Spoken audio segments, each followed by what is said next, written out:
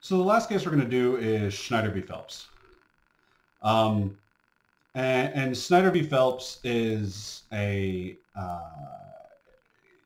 it's a humdinger of a case, and there's some background that I'll talk about in terms of the case, and I'll talk about background as well involving the group itself in question. So um, this case involves a group known as the Westboro Baptist Church. The Westboro Baptist Church is identified as a church, but it would be more better understood as a family, because really the only members of the church are members of the Phelps family. And they have made it as part of their church mission to draw attention to themselves and protest things um, in a very offensive fashion. Um, and they do this for a very particular purpose, which I will get to. So in this particular case, um, members of the Westboro Baptist Church were protesting outside of the funeral of a man who was killed in service of his country. And so in Maryland. So they show up to Maryland and they hold flags within sight of the funeral. Um, the flag, the the banners that they're holding up include "Thank God for Dead Soldiers," um, "Fag Troops."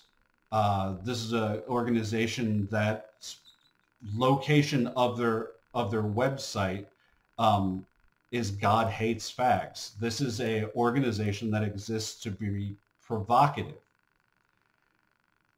Now the background that's not about this case. They do that for a reason. And the reason is they're not stupid.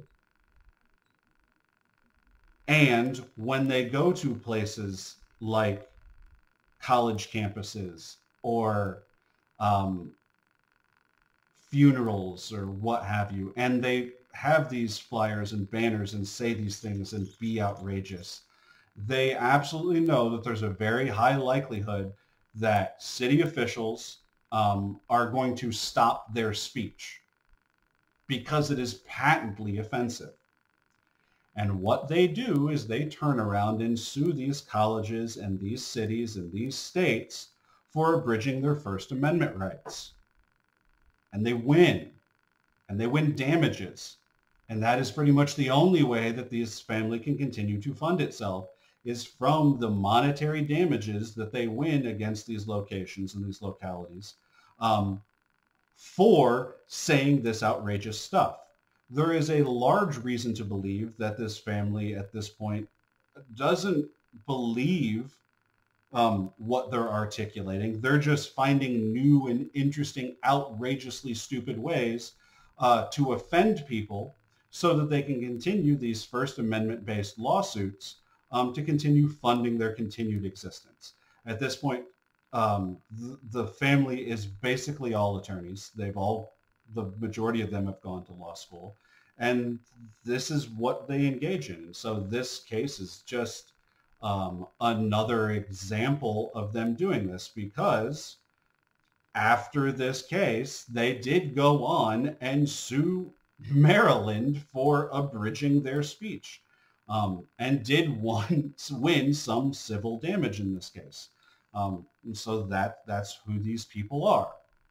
Um, so the state of Maryland and the city uh, didn't do anything in this case, but the individuals, the members of the family, sued for damages of emotional distress. So a civil claim, not a civil rights claim, but a civil claim between two individuals. So the issue in this case is, does the First Amendment protect protesters from liability of intentionally inflicting emotional distress? So are they protected from any form of civil liability that stems from their speech, in this case, at a funeral?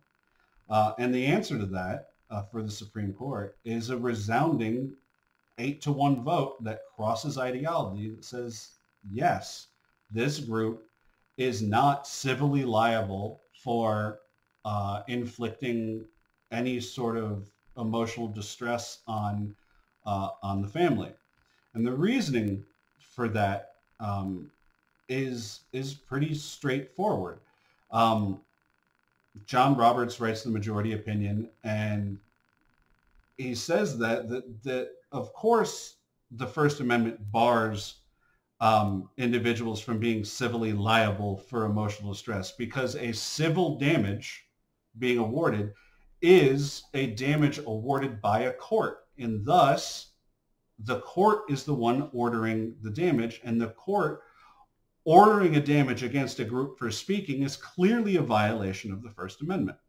That though their speech wasn't punished by a government entity directly while it was happening, if damages are allowed after the fact to be awarded because of these damages, that is the government in essence sanctioning and agreeing with the judgment of the content of their speech.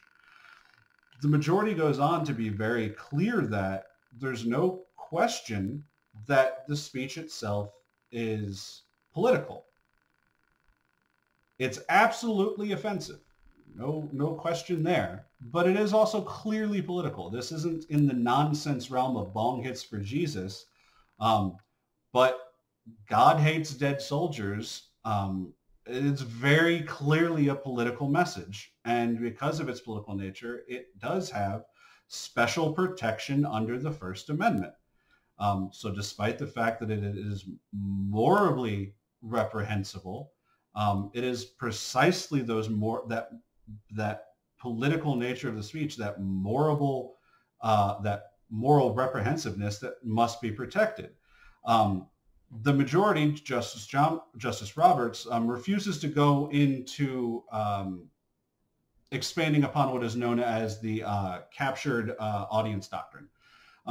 So there was an argument made by the plaintiffs in this case is that they couldn't leave, that they were at a funeral, they were there to pay their respects, and they were in essence a captive audience. They could not get away from the speech. They could not stop listening to the speech. And therefore, there is an exception known as the captive audience doctrine, which basically could have applied in this case. But the argument being made that they were a captured audience simply does not, the court refuses to weigh in on it. There's one dissent, and it's Justice Alito. So there's a conservative dissent in this case, lone dissenting justice. And he says that our profound national commitment to free and open debate is not a license for vicious verbal assault, the type of which occurred in this case. He simply says that you can state a political message, you can make a political message, you can have political speech. You don't have to be so patently offensive about it.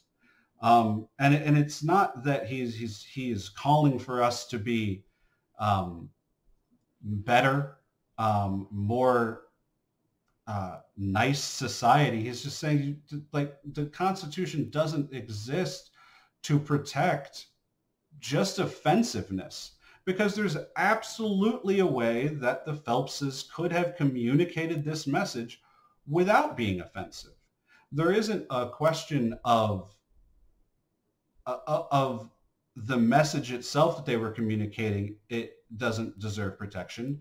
Absolutely it does. But the method by which they communicated it for Alito does not deserve protection.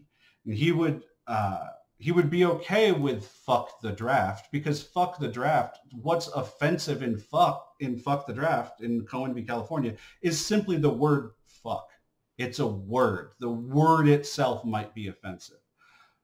But that's miles different than God hates dead or God loves dead soldiers. There's miles of difference in terms of the offensiveness to that. And for Justice Alito, the particulars in this case are simply too far, and he would refuse to use the First Amendment to protect this type of speech in this case.